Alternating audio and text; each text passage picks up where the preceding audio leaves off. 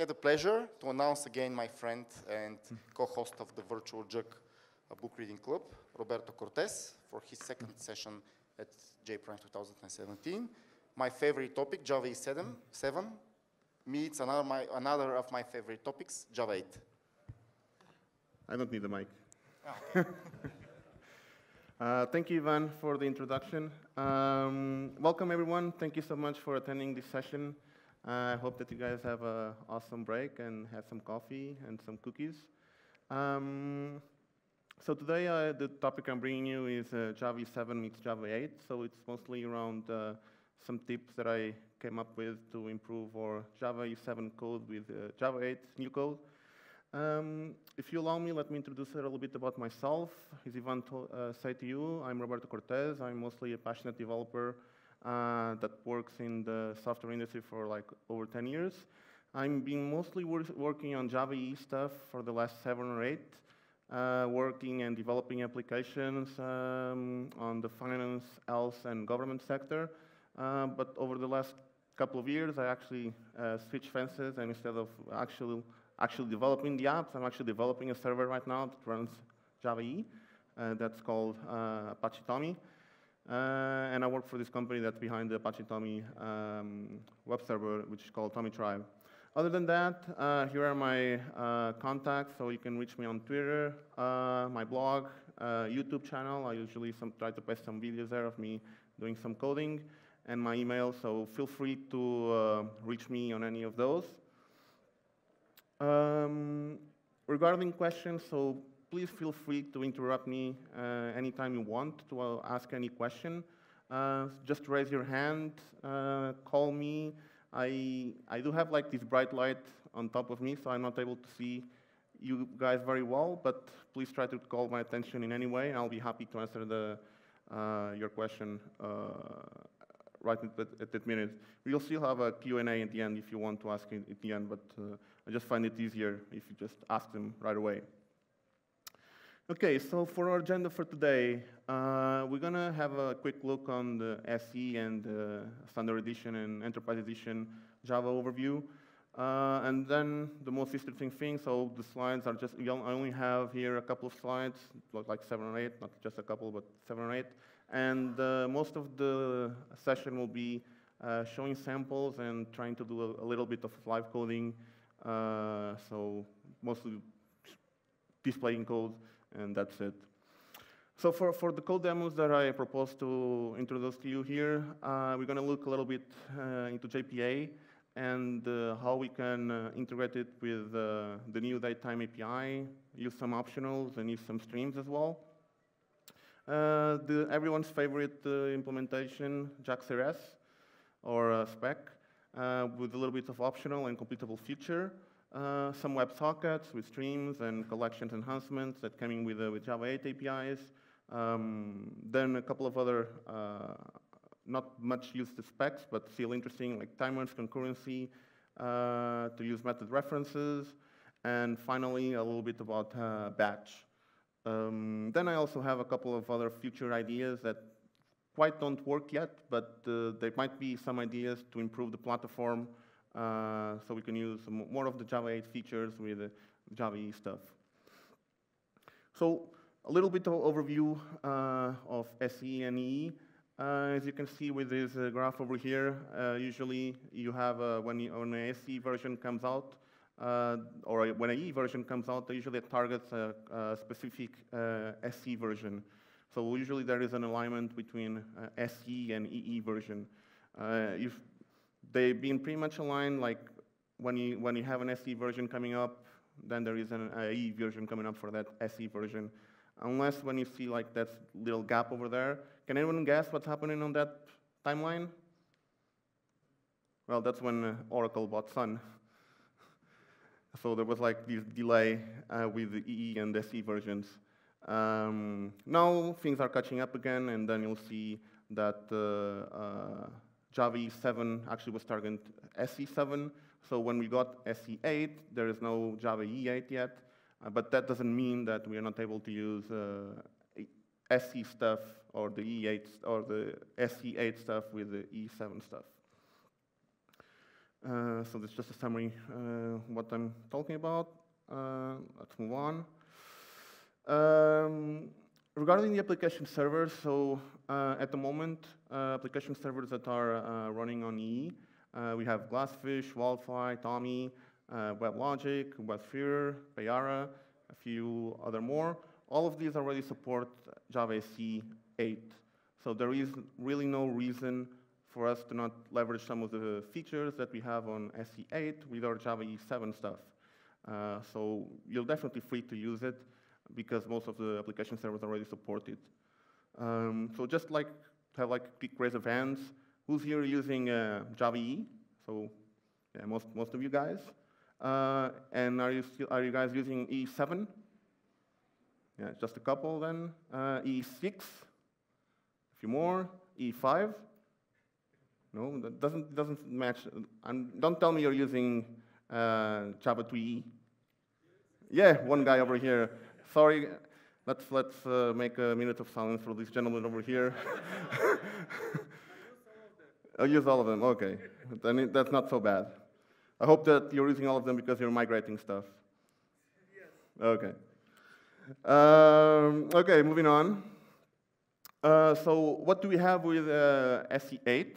So the major features that you get from the SE8 implementation is, of course, lambdas and method references. The Streams API, which is a very powerful API that provides collection enhancements, and you're able to like stream your collections to append multiple methods. The new date and time API, so this is probably like the third implementation of a date time on the Java platform. Let's see if they got it right this time. I think they did. And then a couple of other things like the optional, some string joiner, completable future, some comparators, and like small features, but really interesting as well. Okay, so that kind of ends the slides I was going to show you, and we're going to go straight to some of the demos. Everything I'm going to show here is on this GitHub repo, so you feel free to fork the code if you want to, if you have any ideas that are missing here, and probably you have. Feel free to contribute stuff. I'll be happy to merge your code with mine. Okay, so let's go to the IDE.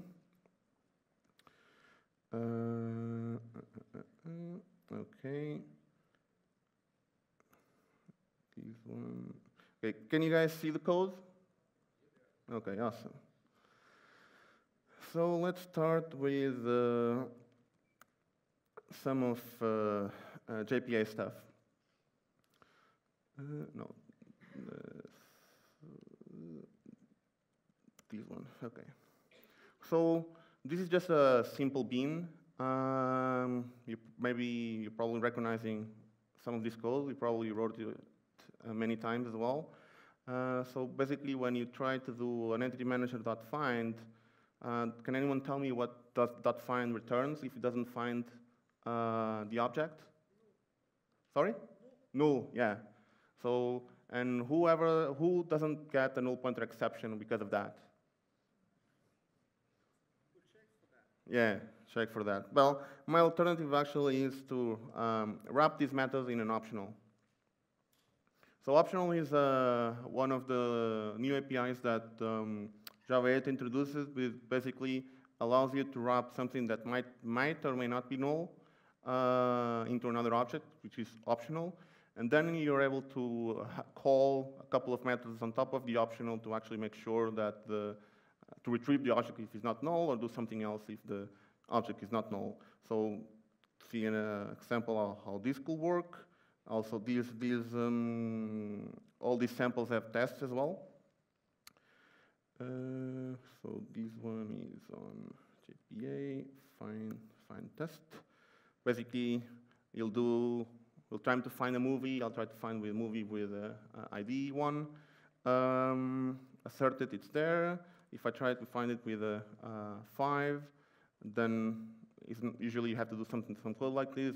The object is not there, so if it's there, I'll print the object. If it's not, I'll just do a not found.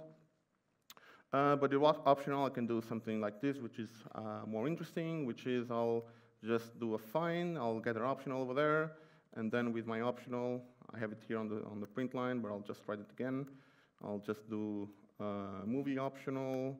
I can do a map. So basically, all these methods are going to be chained on optional, and they'll be called if the object actually is there.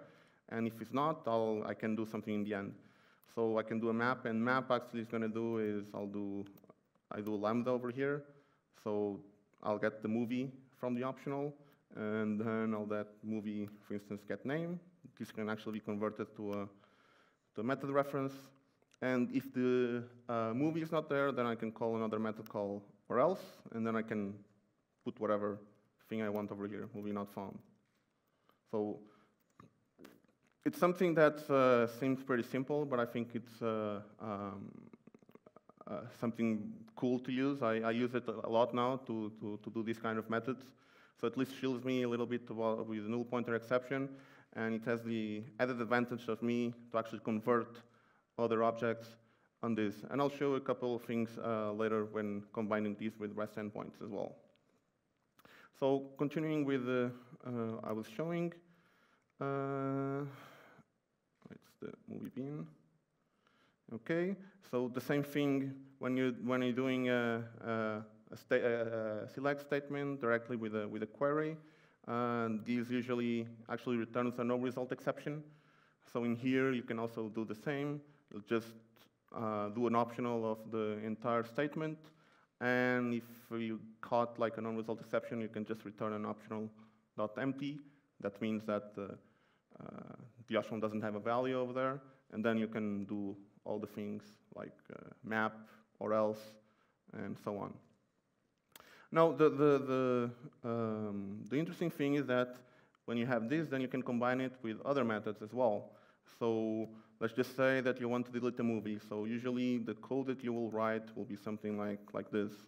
So public void delete movie 2. I already have a movie ID over there. There is a question. Could you scroll up a little bit? Sorry? Could you scroll up a little bit? Oh, scroll up? Oh, okay, sorry. It's strange. I was seeing it here on my screen. Okay.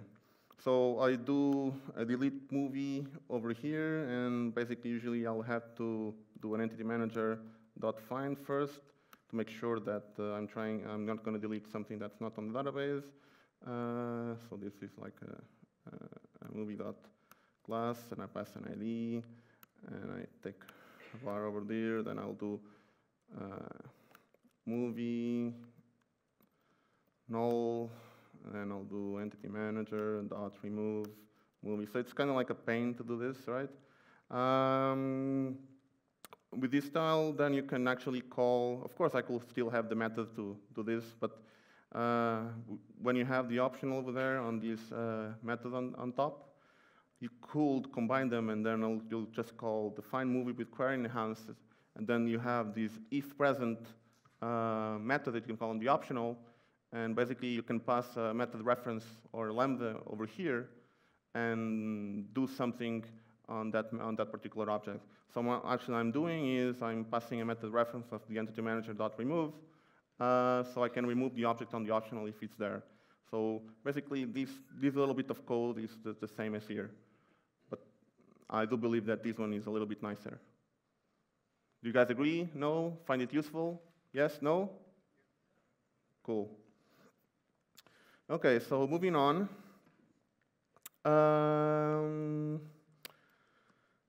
I'm showing a little now conversion on local date and local date time. So local date and local date time are part of the new API for the dates that were introduced in Java 8.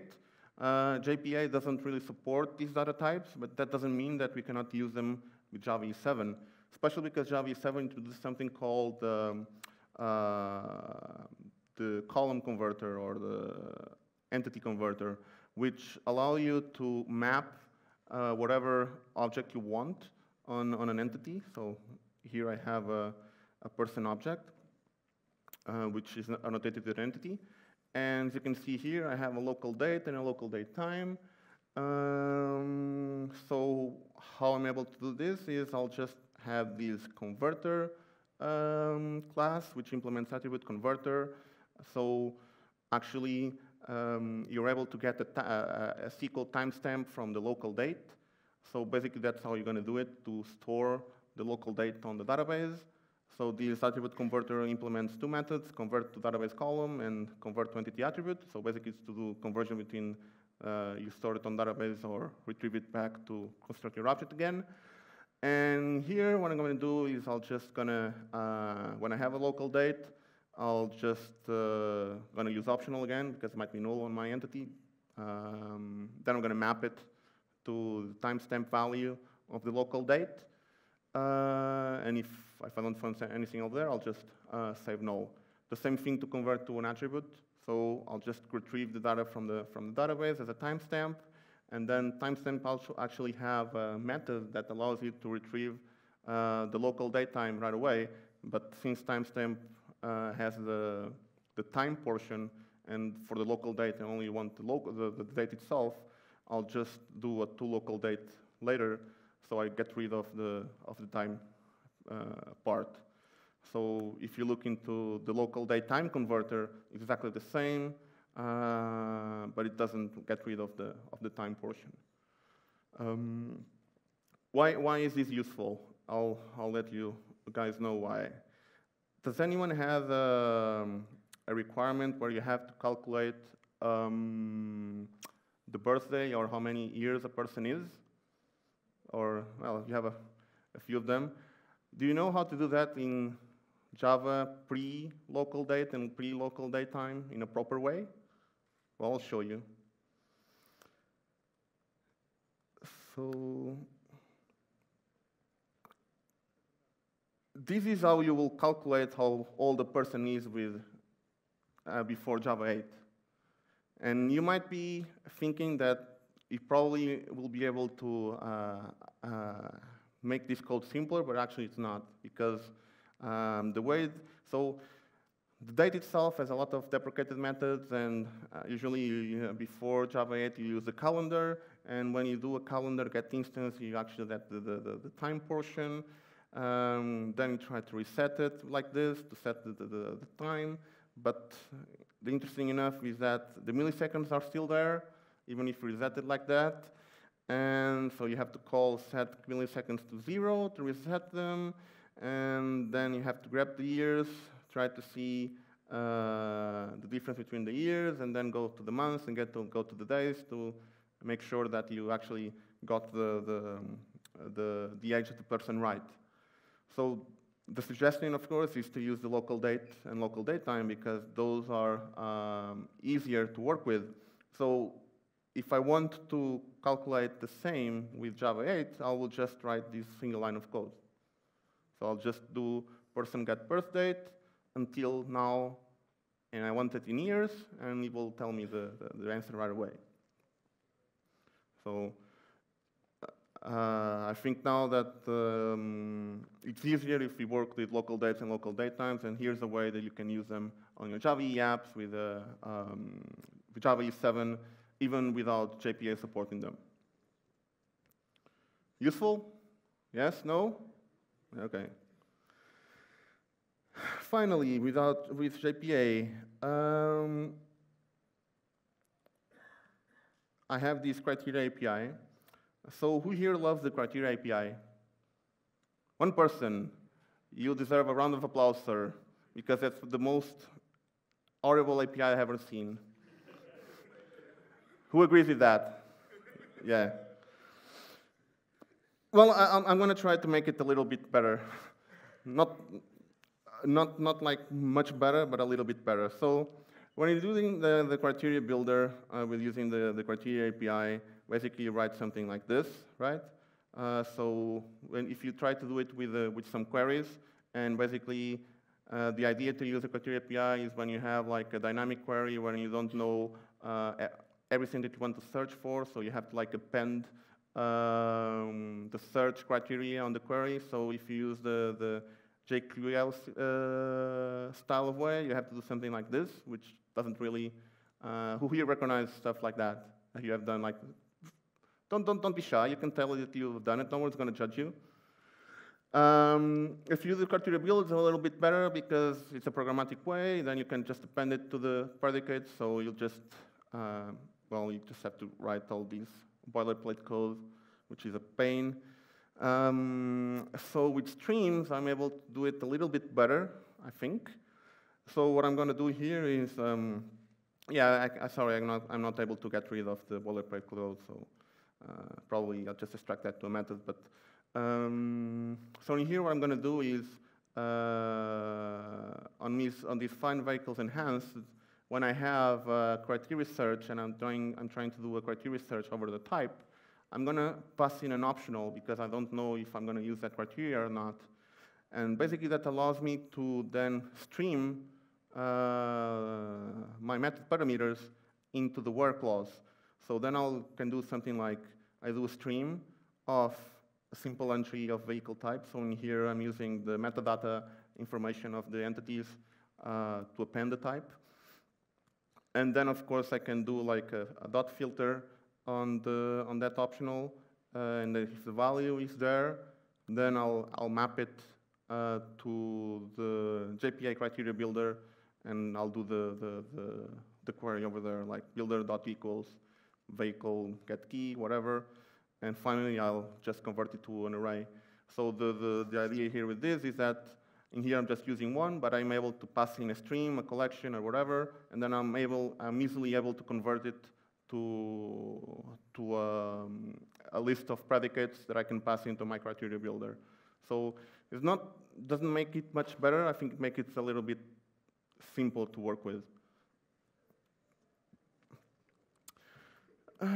Finally, still with JPA, this is not like a super feature. It doesn't even get it supported right now. But with repeatable annotation, so one of the things that Java EE does is when you want to have multiple annotations of the same, Java 7 didn't support that. So basically, they will have to create like a wrapper annotation, and then this wrapper annotation will take an array of other annotations, which kind of like makes your entities super big with all these boilerplate code. Now with Java 8, you're able to support multiple annotations at the same time with the same qualified name at least. So instead of having something like this, then this can be converted to something like this. So just instead of having like this wrapper over here, you can just call this annotation multiple times and define the named queries like that. But as I said, this doesn't work at the moment because the Java EE implementation didn't implement it this way, but maybe on the next few versions, they are able to rework this a little bit and support this style of annotations now. Okay, so we're done with JPA. Any questions so far? So let's look into, let's see, JAX-RS. Okay, JAX-RS is an awesome spec. Who here loves JAX-RS? A few people, only 3, 4, 5? Come on, don't be shy. Okay, now more. For JAX-RS, okay, let's see what we have over here. So JAX-RS, I have here like a simple REST endpoint. So I have a REST endpoint that does a find address. I have a notation called context to grab stuff from my query parameters. Some people will probably put the query parameters directly on the method call, but usually that's not very practical if you have many of them. So it's usually better to use the URI info, just have one. Then you can just call the get query parameters, get first. So this will be the old way of doing that. My idea is to actually rework this a little bit and also use optional when you're grabbing the query parameter because you don't know if that's going to be null or not. And then you're able to use it directly into the stream API when you're doing some search. So if you're looking over here, if I have a collection and you want to search stuff on that, usually what you will do is you iterate on all the elements of the collection. Then you'll just do a couple of ifs to check properties on the elements that are on the collections, and if they match your criteria, then you return whatever object you find. In here with the optional, I mean, the amount of code is mostly the same. I just find it a little bit cleaner to do it this way, especially because it's super easy to come over here, and then if I want to have a new query parameter, I'll just duplicate the code, and then I'll just add a new line over here, and then I'll just change whatever. So I found this little piece of code more maintainable than the one up here. The same way, if you want to for REST endpoints, if you would like to map parameter values, sometimes you have parameter values that are separated with commas. You'll usually do stuff like this. I want to parse that. I'll do a split by the comma, and then I have to add them to a list, and in the end, I'll just return something. So in here again, I'll use an optional and then do maps and do streams to convert them to uppercase and then collect them to a list. And if I don't have anything, then I'll just return a singleton list with a default value. So in here again, we don't have much difference between lines of code, but I just find it more readable this way as well. Now, the more interesting thing that I have for JAX-RS is the use of completable futures to do async calls. So completable future is something that was introduced in Java. So we had futures on Java E7 or on Java SE7, and then we had completable futures on Java SE8. For Java SE8, what we're able to do here is when we do an async call with my JAX-RS endpoint using the suspend annotation, and I have an async response, I'm actually able to inject here now a manager executor service. So before Java EE7, there was no way, well, there was a way you were able to create your own threads, but those threads will be created out of the scope of the application server, so you have to manage yourself, and it was something very dangerous for you to do because it could lead to some leaks. But with the managed executor service, you actually will get the thread from the container itself.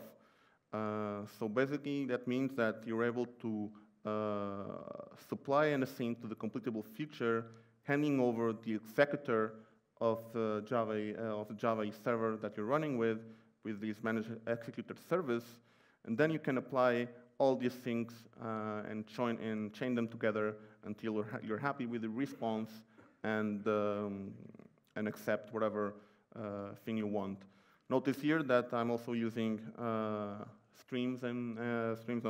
method references, so this could be changed to lambda. So if I'll just change it to a lambda, this actually, the supply sync just takes a supplier. So I can just supply this method over here as a method reference. And the accept method, it's coming,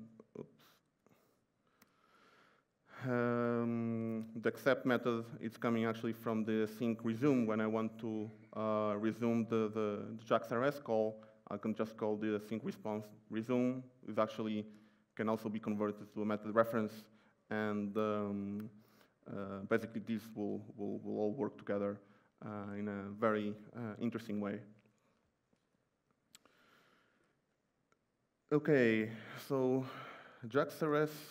Oh yeah, the thing that I wanted to show you a little while ago about combining optional. So sometimes people say that I abuse optional a little bit, and maybe they're right.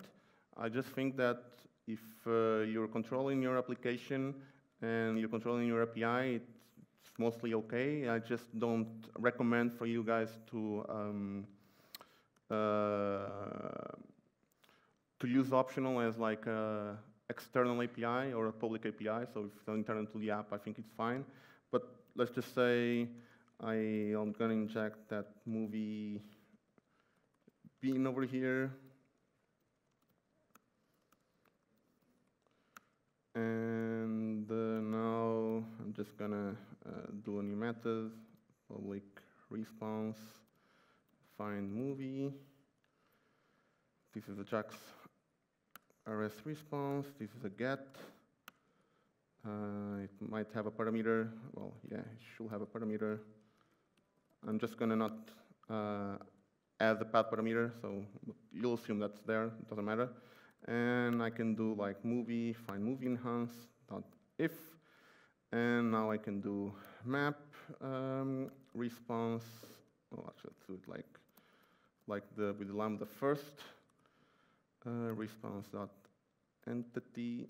No, sorry. Response dot OK. I pass in the entity from my movie like this, and this can be converted now to a method reference. So basically, you'll just wrap the movie in a response.ok object, and if it's not present, I actually can do like a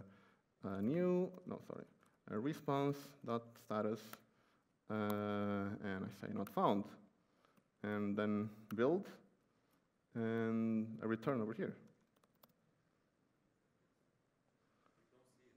Oh yeah, sorry, it's over there. So once again, like I'll do my movie, find movie enhance, I'll do a map to response OK, or else I'll just do response status not found. This can be a little bit improved by doing static import over here and doing static import of this one over here. So this is where I found like a good usage of if you have an API that returns an optional as your data store, then you're able to do like a chaining method of like, if it's there, you just return a response OK, and if not there, you just return not found, or you can just return whatever other response goes on your JAX-RS endpoint. Okay, so we've been to JPA, we've been to JAX-RS. Let's go to, I don't remember the order that I announced the things, but let's go to timer. I like timer. Who here use timers? A few people. Okay. I think you guys are going to enjoy, well, hopefully the people that don't use them are going to enjoy them as well. So here I have a timer, and I'm injecting the timer with the annotation resource on my AJB. And then I'm actually constructing here a timer. And usually when you're constructing the timer programmatically, you'll do something like, so you'll do like, you put the schedule expression over here, you pass in the config, and then on the method, that's the timeout, that's where you're gonna implement the code, right? That's how you usually do it. So here I actually came up with an alternative approach, which is storing the method that I want to run as both a serializable and a runnable on this timer config object, which allows you to pass in a serializable object, which is an info for the timer itself. Now, the interesting thing over here is that I'm doing like a cast of like two objects, serializable and runnable, which is super weird, right? Has anyone seen something like this before? Okay, a few people. So this is something new in Java 8. So you were actually able to cast, like do an intersection of a cast of two things with a serializable and a runnable. So Lambda's expression of actually serializable stuff. So basically what I'm doing here is I create a method, then on my info, I'll just call that method reference. Since the Lambda is serializable, and this is actually something that's runnable, I'll just cast them both to serializable and runnable. And then on my timer, since I need a runnable, I'll just do timer get info, cast it to a runnable, and then call run on that. So this seems to be super weird, but this actually works. If you don't believe me, I'll try to run it. Let me see where I have this. Why? Okay.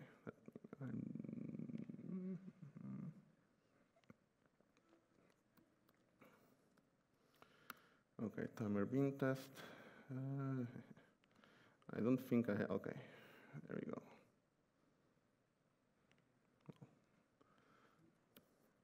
Let's do it like that.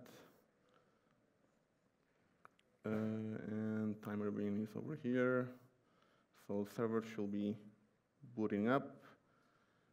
And yeah, I didn't want to run this on debug, but console. Okay, now you see the output over there. Wake me up, let me sleep. Wake me up, let me sleep, and so on. So it's kind of like a hack around timer. So you can actually pass in a method reference, Java 8 method reference inside of your timer and run it directly over there. So like a way to combine Java 8 stuff. Let's terminate this. Okay. 14 minutes. So what else do I have? WebSockets. So who here uses WebSockets? One guy. You guys, oh, sorry, 2, 3, 4, okay. You guys don't like WebSockets? Oh. Well, it doesn't matter. I mean, what I'm going to show here is mostly utility around the collection and enhancement stuff around WebSockets. So when you set up a WebSocket, you usually set up like a server endpoint annotation on your Pojo, and basically you have to implement those annotations, or not implement, but you have to annotate the methods with an open and close. So when you open a new session to the WebSocket server, or when you close the connection to WebSocket server, and basically what I'm trying to do here is implement an RC style of thing where my endpoint will be chat and slash channel name. So that will mean that when I have a channel, I will have to create a new session for that. Or I have the session, I have to add it to that particular channel. So usually the old way, I will do something like, I'll try to get the channels from my channel hash map. If I don't have it there, I'll just create a new channel that's simulating the people joining a new channel. And then when I have the new channel, I'll just have the session joining that particular channel. So that basically will be something like, if there are no sessions, or I'll create the new key set for that, and then I'll put the channel there and add it later.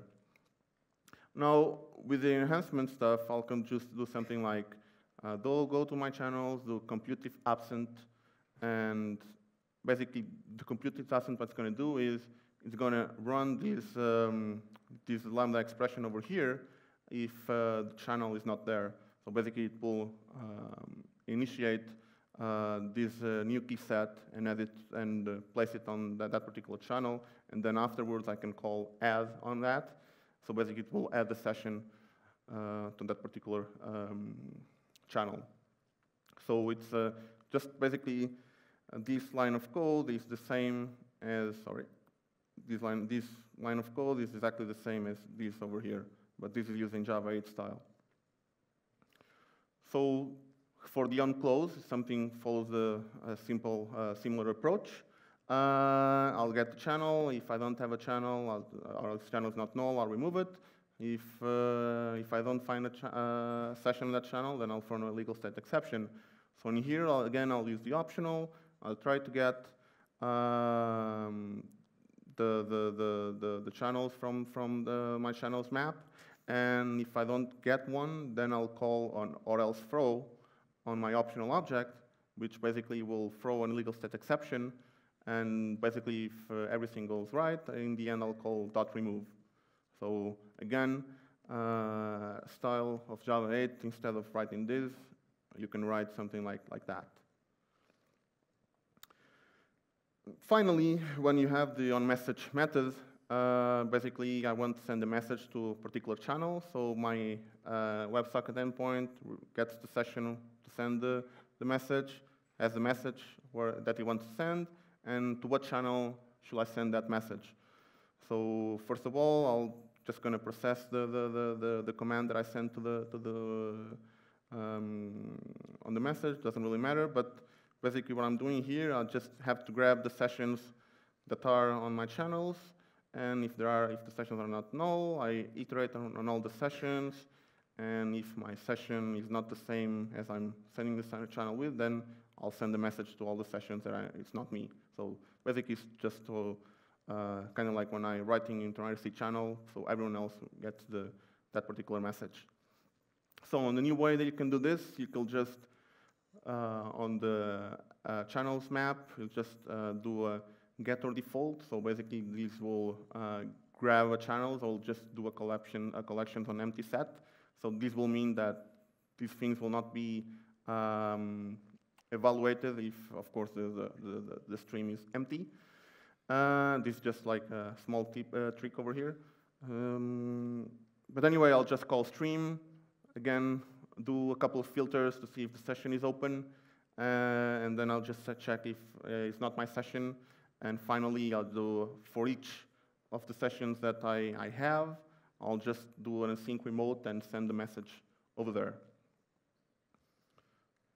So these are a couple of examples of collection enhancements. So I apply these to WebSockets because they have all these checks that you have to do, but of course they can be applied to any place that you will use collections on your Java EE code. So we have 9 minutes left. So let's see. Let me show you a couple of crazy ideas that I come up with that may I don't know if they'll make it to the spec anytime soon. Maybe they won't, but maybe but those are basically ideas to improve Java EE stuff with Java 8 stuff. So bin validation. Who here has used bin validation? Okay, a few people. So for bin validation, let's just see what I have over here. Okay, so bin validation usually have something called validator. You get the validator and try to validate stuff. That's the way it goes. So here you have a POJO, which has a not null annotation to validate if that string name is not null. And then it has like a custom validation called license. So basically I have a driver here, and I'm trying to validate if the license is okay. And usually when you want to do this, you'll just inject the validator, you call validator.validate, and then you have to grab all the messages. In here, what I'm actually doing is I'm just calling this as a stream, so this actually is still valid code.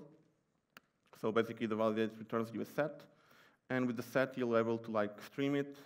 You can map the validations grabbing the constraint validation message, and then you can do this collectors.joining, which basically is going to join all the message split it by a comma into a single string.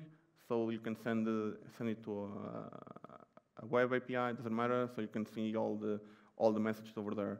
So just like a simple way to just have all the messages chained together. But what I want to suggest is for the news API, what if we have a new method on the validator that will be something called an add constraint validator, which will accept an annotation, a class, and a predicate. So predicate is something that was introduced, a functional interface was introduced on Java 8. And basically the idea is that then on your bin, you will be able to pass in method references to do your validations. So basically here on I will inject my enhanced validator, and I can call this add constraint validator for my license, which should be a string. Then I can pass this method reference, and instead of just like having to implement all that validation, custom validation interfaces, you'll be able to use them as a method reference directly. So you just pass in whatever method reference you want to validate that particular field or annotation, and you're done with that. This is not part of this so this is something that I came up with. So this doesn't work. I just wrote the code to see how it will look like and if it makes sense or not to maybe use it. So that's just an idea for bin validation. Batch. So batch, I have a couple of crazy ideas here with batch. Who here uses JBatch or batch? No one. Yeah. So probably I shouldn't talk about this, but yeah, I know batch is a pretty boring spec. I do love batch a lot because I do a lot of batch stuff. So I try to give it some love most of the times. So in here, basically on batch, you'll have an entity called an auction.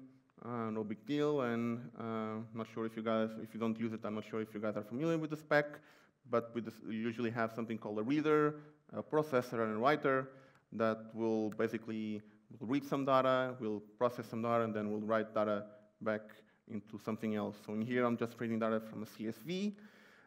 Then I process it, so I just convert it to something else. And then the writer will just write this data to a database. So read from CSV file, transform it, and put it back into a database. So the idea that I have over here is actually,